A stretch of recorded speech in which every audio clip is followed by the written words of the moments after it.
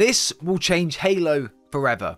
Now, what is it that I'm referring to here? Well, in the last few days, 343 Industries leadership has went through drastic changes, seeing the likes of Bonnie Ross leaving due to family medical issues. Now, this paves the way for new leadership to step in, of course, and take the Halo franchise forward. Now, as I mentioned in my previous news video, there's nothing worse than having to leave a job that you love due to unforeseen circumstances. Now, Bonnie Ross and the community haven't always met eye to eye in the last decade of her being the head of 343 after Bungie, of course, had left and 343 had taken over the Halo franchise. But with her now departing 343, we now count on this new leadership to essentially get us out of the mess that we're in right now. So let's dive into this new leadership, who they are, what they do, and yeah, go from there. Bonnie Ross gets a lot of stick, and I'm in no way defending the way this franchise has been managed since Bungie left, by the way, because I'm in agreement with a lot of the people which are voicing their concerns around the way this franchise has been managed since the departure of Bungie. But she has done a lot of good for the franchise as well, such as launched the Master Chief Collection, which didn't launch very well, but she did launch that.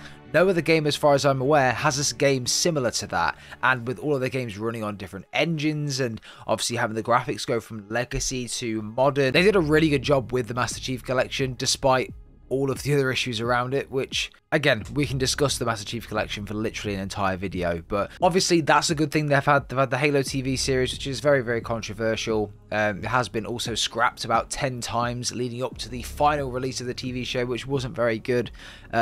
It's up to you guys and your decision on whether you think Bonnie Ross has done a good job as the head of 343 and taking the franchise to where it is right now. She has done a lot of good for the franchise in terms of the Master Chief Collection and the actual format of it and releasing that. Also the Halo TV series as well, which an idea is really good. The likes of Halo Wars 2 and that story and the cutscenes and Blur being involved in doing those cutscenes, it was just all really, really good. But the execution of a lot of those things have just not been to par. On paper it was good, but the execution was very, very worrying. However, it isn't just the gaming side that Bonnie was responsible for, it is everything else also. So the marketing, being the general manager of the franchise, the business and operational side of the franchise, and pretty much just overseeing everything, making the difficult decisions, having the final say, that was all Bonnie Ross. That can be a lot for one single person to take on board and do an exceptional job of every single element. Now, I'm not out here defending anyone. I'm not taking sides about this. I'm just obviously letting you guys know as to how difficult this job can be for one single person. And it can lead to the likes of making rash or even the wrong decisions at times. And I think the community have definitely seen and noticed that over the last decade of 343 being in charge. Decisions that haven't at times always made sense, or have been ones where they just have rushed things, and in Halo Infinite's case, look at where we are now. However, this new approach that Microsoft are now taking really probably should have been done years ago. There was so much going on with Bonnie Ross's role that potentially not enough focus could have possibly been put on one element in particular. All of it was spread out everywhere.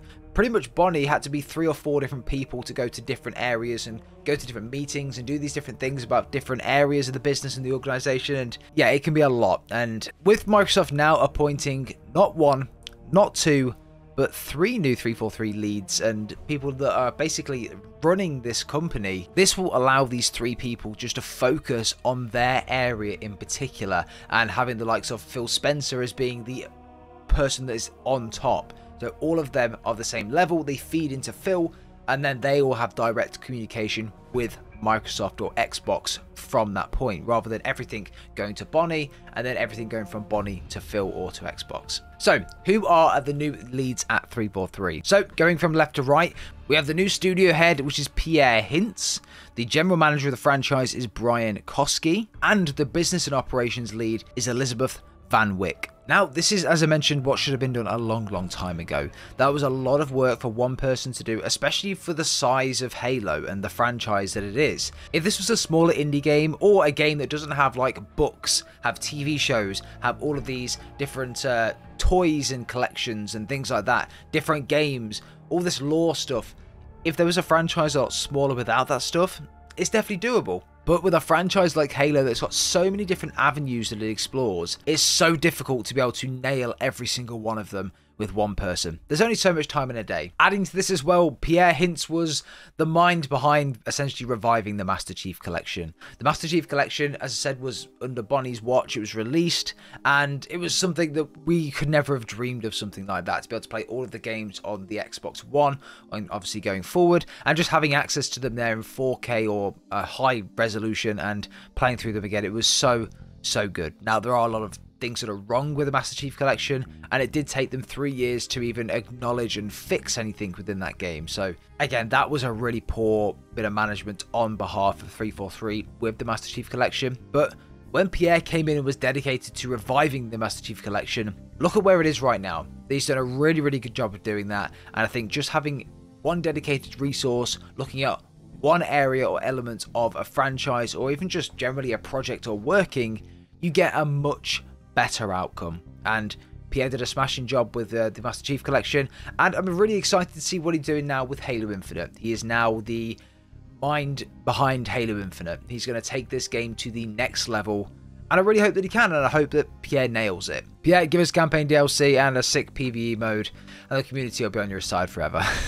But that's going to do it for today, guys. Just a short-ish video, really, just detailing this, going into a bit more detail around it, really just saying why Bonnie's job was probably so difficult. But again, I've got no sympathy just for the fact that if it was so difficult, then someone should have spoke out and said that it is, and then they should have addressed it and maybe added some more people on Bonnie's level to help out and look at different avenues and different things, rather than having just one person struggle for that long, you know? So look, if it was an issue and that they knew or thought it was an issue, it would have been addressed earlier. However, it doesn't always happen if, for example, the one person that all of this information is going to is very stubborn and is essentially just saying that it doesn't, you know, I'm okay, I can handle all of this. And that's absolutely fine if they believe they can. But sometimes when that does happen and people are struggling to look at different avenues and do different things, then of course the end product does suffer. And I think we have seen that with Halo Infinite and of course the Master Chief Collection, and even the last couple of Halo 5 and the last couple of games really that have been released. So I'm hoping this is a new direction for Halo. I'm hoping that we get something much better in terms of an end product. I hope the content, that they can reach seasonality and essentially just start fresh with Season 3. So that would be, yeah, the end goal that we're all hoping for. But anyway, hope you've enjoyed today's video, guys. Let me know your thoughts and opinions down below. Leave us a rating on the video if you have enjoyed. Subscribe if you're brand new, and we'll see you all in the next one.